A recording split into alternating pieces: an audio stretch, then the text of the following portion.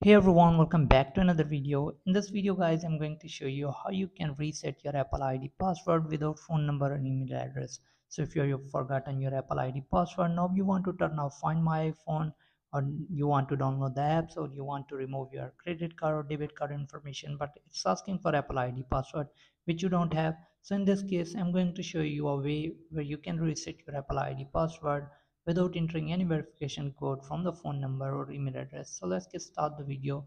Before we start the video guys, please hit the like button and subscribe to the channel for more upcoming videos. So the first step is open your iPhone settings, then go to general, simply scroll down all the way, and here you will see transfer or reset iPhone. Click on it, click on erase all content and settings. So don't worry, we are not going to erase this iPhone. You won't lose any of your data, it's just the process you have to follow. Then simply click on continue and click on erase iPhone. So here it will ask for you to enter your iPhone passcode. Simply enter the passcode and then just click on skip backup, or you can wait until it's done. Once you're here, as you can see, it's again asking for Apple ID password which we don't have. So what you need to do is click on this forgot password, right? Simply click on it and just wait.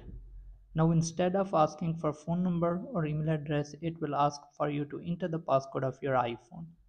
Simply enter the passcode and then it will give you the option to change the password. As you can see, without any verification code from the phone number or email address, we have the option to change the password. Now you can enter your new password for your Apple ID and then click on continue. Once your Apple ID password is changed, simply go back. You don't have to erase your iPhone. Now you can turn off Find My iPhone from the setting. You can remove your credit card information. You can download all the apps. So hope this video helps. If you need any help, let me know in the comment. Thanks for watching.